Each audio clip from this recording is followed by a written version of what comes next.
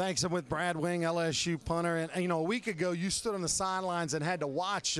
How tough was that? Man, it was tough. You know, I always want to be out there with the guys, but credit to Jamie. He went out and did a good job at the position, but I never enjoy watching from the sidelines. It's a lot better to be out there like I was tonight. Well, you made up for it tonight. You averaged over 50 yards a punt, completely healthy. You look completely healthy. Yeah, you know, I took a full 7 days off punting, which I haven't done in I don't know how long.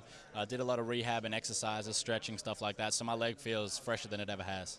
You know, you came into the season, preseason All-American, first game, you sit out, but a former Australian friend of yours, Jamie Keane, out there punting. What advice did you give him? He had never played in a football game before. No, yeah, his first game was in front of 92,000 people, so I just told him, you know, as tough as it's going to be, just go out there, stay calm.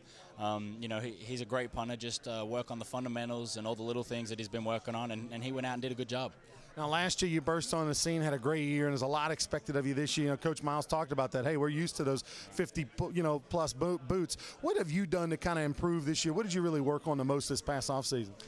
Biggest thing is just direction of the punts. You know, we want to try and eliminate the return yards as best we can. So I just try and keep it away from the return man, try and give him a hard time returning the punts. And we've got a great coverage team, too, so they help out a lot as well. Well, you had a chance to be back out there in Tiger Stadium. It's been a year. I'm sure it was exciting. Yeah, man. And anytime you run out there, you know, the fans, your family's here, friends are here, so it's always special to play on Tiger Stadium and win. All right, Brad Wing, another outstanding game tonight. Let's go back to the Louisiana Cat Studios.